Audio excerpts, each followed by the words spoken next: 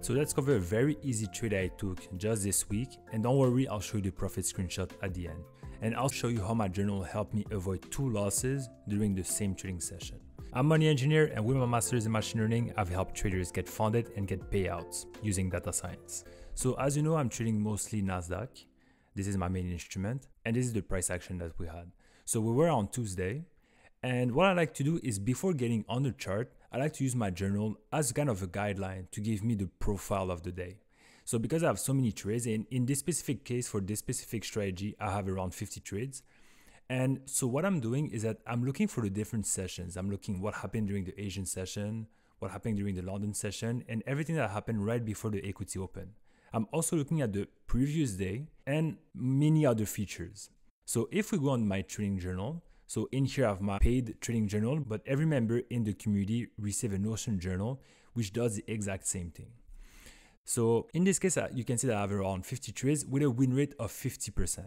But what I like to do is that using the different features that we're studying, I'll just put what happened, for instance, during the Asian session, during the London session, the yesterday's session, and then this will give me the probability of a winning trade for this specific trading session. So let's just go back to the chart and I'll show you what happened as trade is developing.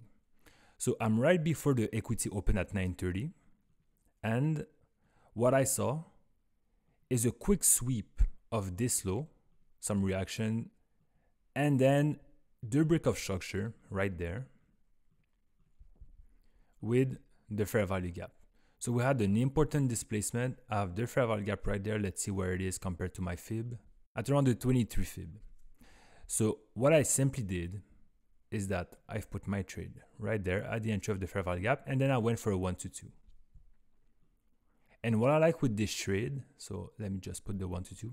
And what I like with this trade is we have all of those liquidity points that could be potential target. So we have the high of the pre-market open, we have the high of the London session, I also have the yesterday's high, and I also have a third level right there that I have on the daily. So we have some clear targets. But what gave me the most confidence about this trade is when I go into my journal and I enter what happened exactly during the Asian session, London session, and the pre-market open, I'm able to enter everything that happened. So I have different features that I'm studying, and this gave me a 70% win rate. So based on my strategy and this specific day profile about what happened during the London session, Asian session, yesterday's session, I know that this specific setup has a 70% win rate. And this is what gives me the confidence with this trade, because if it goes to stop loss, I know that I did what I needed to do. It was a high probability setup, and if it goes to win, it's still good. You need also to take a step back and also remember what is a 70% win rate. This means that out of 10 trades, 7 of them were wins and 3 of them were losses. So even if you see a 70% win rate on this specific profile day, there's still a chance that this trade will go to a stop loss. Because every time some people see like, oh, I have a 60 or 70% win rate, they think that all of their trades will be wins. But let's just see how this one goes. And using the same concept and my trading journal, which is backed by data science, I was also able to save myself 2 losses, and I also covered them as this trade is developing. So we're currently in some good profits. And then look what happened. I also had the high of the pre-market open that was swept. And you can see that we also got the low and a fair value gap right there. And we also got an inverse fair value gap at that point. So I know a lot of people are using lately the inverse fair value gap to enter a trade. Sometimes I do like to use that, but I also have other ways of entering a trade. But let's say someone was looking to enter this trade using the inverse fair value gap. We put the high, we put the stop loss at the high, and then we just go for a simple 1-2. That would be at the low. So to be honest, this could have been a potential trade for me. However, look at what happened when I enter all of the information to form this specific profile day. So you can see that once I apply everything that happened on the chart, this specific setup had a 27% win rate. And this is the reason why I didn't take this trade.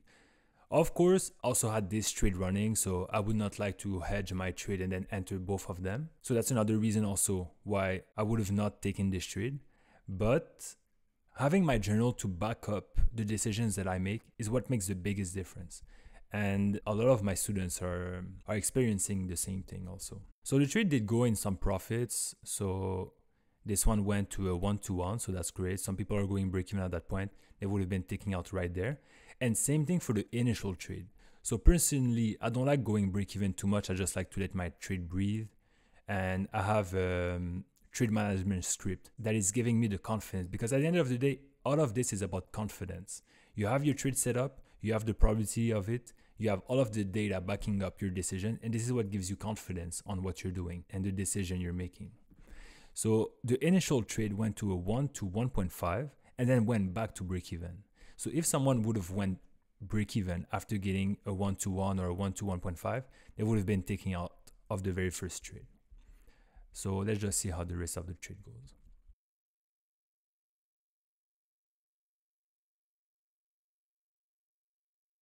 And you can see that this one went eventually to a stop loss.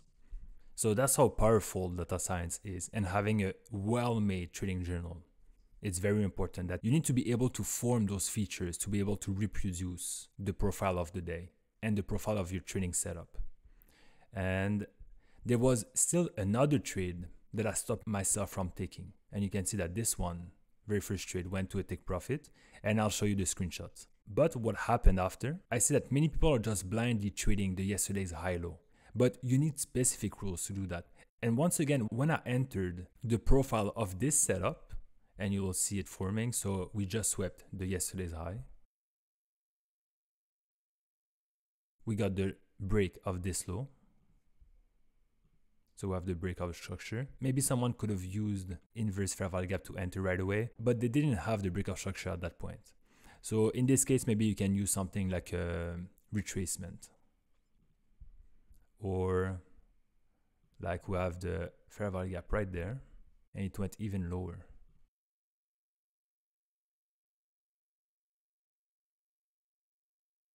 All right, so it took a lot of time, but we came back to the fair value gap. But this happened during the New York PM session.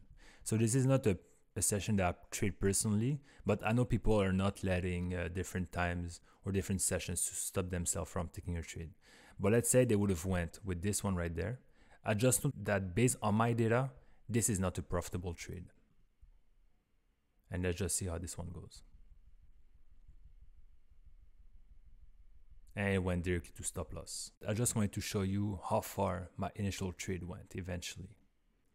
If we eventually went and took out my daily levels that I had on my chart also. And look how prices are respecting my levels. We had a great reaction right there. We had a great reaction right there. So this is only based on my experience. I've been trading for almost a decade now. But the main point that I wanted to provide in this video is how I was using my trading journal to stop myself from taking a trade or to have the confidence to take a trade. And it makes a huge difference. Imagine every morning you come into the chart, you put in your journal the profile of the day, the profile of the specific trading setup. And if you see that it is only a 30% win rate, then you can just skip it. But if you see that on the specific trading setup, looking at all the confluences and all the characteristics, you have a 90% win rate, then of course you need to take the trade. And even if this trade setup was a 90% win rate and it goes to a loss, then all you have to do is add this trade in your journal, and then the win rate will be adapted to it. For instance, it will go from a 90% to 85%. Still a high probability setup, but the win rate will be adjusted at that point. So I hope I could provide some value. If you're interested to learn how to build this kind of system, this kind of decision tree in your trading, you can just click in the link in the description. And if you want to see me use those same concepts to improve the Scarface strategy, which is one of the easiest I saw, click on this video. See you there.